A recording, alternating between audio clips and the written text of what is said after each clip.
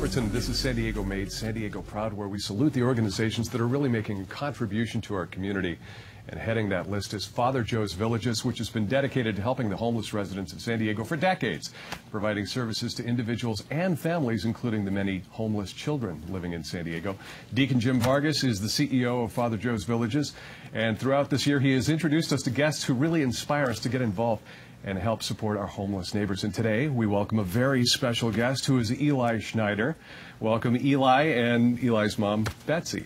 So let's talk about how you guys have participated with Father Joe's Villages. And Betsy, you were saying this all started with Eli's 6th birthday. What happened on that day? Last year, Eli decided that he wanted to donate money to Father Joe's Village. So we set up a GoFundMe page.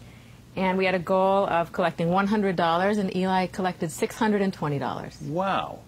And then you were able to present it to Father Joe's Villages and help the homeless, and it was Eli's idea, right? So, Eli, you said that you, I don't know if Eli feels like joining us in the interview today, but Eli, you wanted to help the homeless people, right? Yeah. Okay, and you did a great thing. So, Betsy, let's talk about what it is that you're doing this year, because, again, you're participating with Father Joe's. For Eli's 7th birthday, he decided he wanted to collect stuffed animals to bring to the people at Father Joe's Village so they would have something cuddly to sleep with at night. Great. Fantastic. Well, good luck with the drive. I understand he's collected like 196 stuffed animals. Deacon Jim, this is fantastic to see Eli's participation, and we were talking just before we went on the air. We've had people from 7 years of age to almost 90 that have joined us on the segments talking about how they can contribute. And the fact of the matter is everybody can help. They can. It doesn't matter the age. And Eli and I were speaking before this segment, and last year he collected the money for the Therapeutic Child Care Center for the children there. So I asked him this year what he was targeting. So, Eli, you told me the stuffed animals are for whom?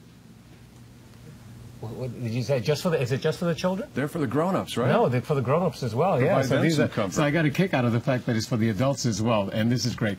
And you're right, all ages can participate, and this is especially a season of giving. Right. And so people, there are many ways of giving. Of course, there are cash donations, donation drives.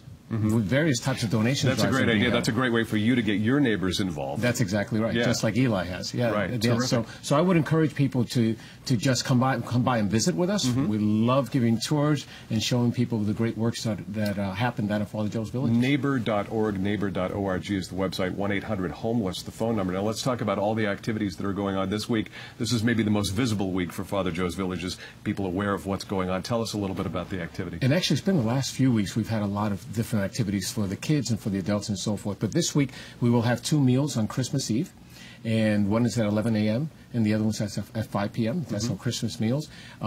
We have a Christmas Eve Mass, actually. We'll start with carols, and then there'll be a Mass at the village.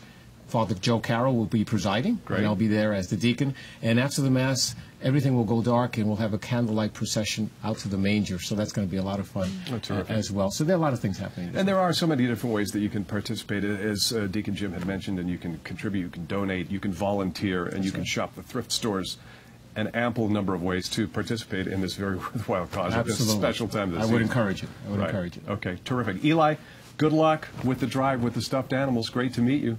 Great to have you on today. Thank you so much. This is wonderful. Again, the website is neighbor.org. Get a chance to learn about all the programs of Father Joe's Villages. We've been fortunate to meet Deacon Jim, to participate in some of the events this year. Always a pleasure to help out in any way that we can. Thank you. I appreciate it. You can by calling 1-800-HOMELESS or going to that website right now, which is neighbor.org.